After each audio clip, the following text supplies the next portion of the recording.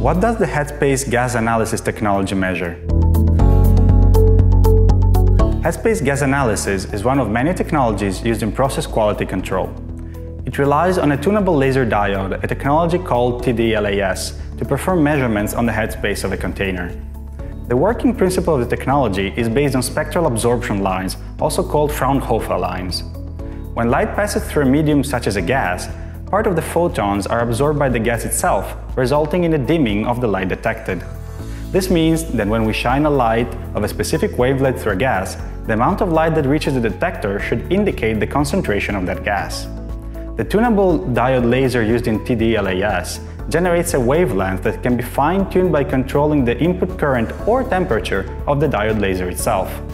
This allows us to emit light that we know will be absorbed by the specific gas, providing information about the headspace atmosphere.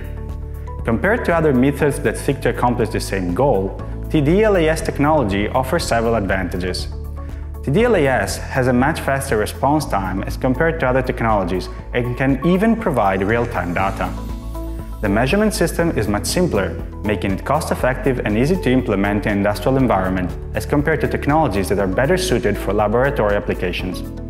TDLAS is a highly sensitive system that can be fine-tuned to specific absorption lines, and measurements are not affected by the presence of other gases.